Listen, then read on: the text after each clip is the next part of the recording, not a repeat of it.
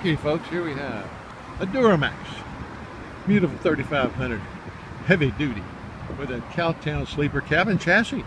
Matter of fact, this unit right here is our standard 32 inch, 33 on the outside, and you got an RV plug. I'm going to show you the inside of this baby.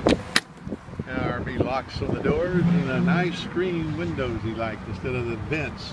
It's got a nice slider window in the back, and you got a 110 plug right here with a carbon monoxide alarm over there and a nice bright light up here, and also the 12 volt 4-pod 12 volt sockets.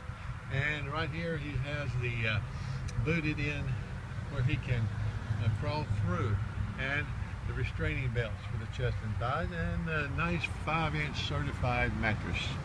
Folks, this is a beautiful unit, and he also has storage doors. This is a cab and chassis all the way across, you know, look at there. Got plenty of room under there as well. Folks, you get ready for one, give us a call, and we'll be glad to make you another happy Cowtown customer.